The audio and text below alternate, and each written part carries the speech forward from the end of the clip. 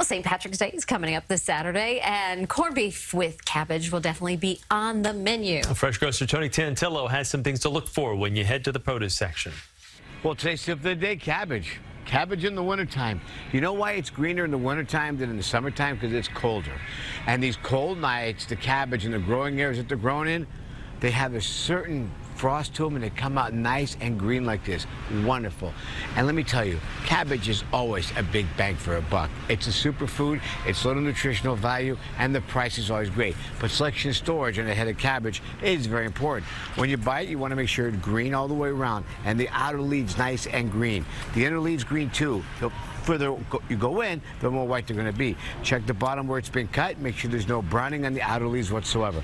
When you bring them home, always store them in the refrigerator and store them, even though they look like they can last for a long time, they're so hardy, they really don't. Store them just for a few days, and that's it. Cabbage is great for us, loaded with nutritional value, great flavor, and so versatile. And I'm Tony Tantillo, your fresh grocer, and always remember to eat fresh and stay healthy with the cabbage.